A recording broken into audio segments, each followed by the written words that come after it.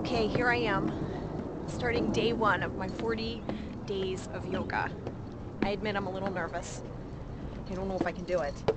Anyway, my first day is going to down dog yoga, 9:30 class. I know I can make the class, but can I make the 40 days? I'm hoping someone inside has some advice for me. Do you mind if I interrupt you? If you do what? Can I interrupt you for a second? Sure, absolutely. Why? All right, today is my first day of 40 days of straight yoga.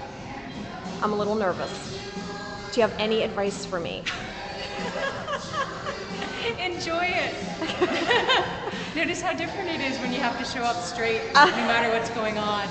All right. Yeah, because sometimes when you're tired, I mean, you practice so much and have such an amazing practice, but for 40 days straight, I paid you to say that part. Thank you. No. I'm surprised you haven't done a 40 straight through before. Well, I'm about to. So wish me luck.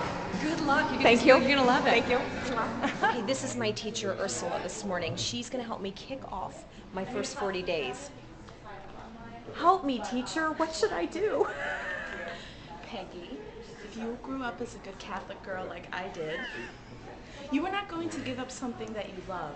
You're going to bring something every day to your life that's going to give you happiness. You're not going to feel punished during Lent this time. So you're going to do yoga, and you're going to do something you love every day for yourself and someone you love. And you're going to come out on the other end so much happier. Good luck.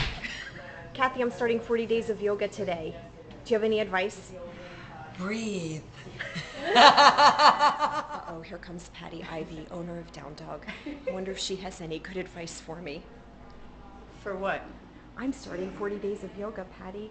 Do you have any good advice for me? Yeah, I'll give you the same advice of something that I do every single morning. Oh gosh, Drink what's the that? biggest cup of coffee with a couple of shots of espresso that you can.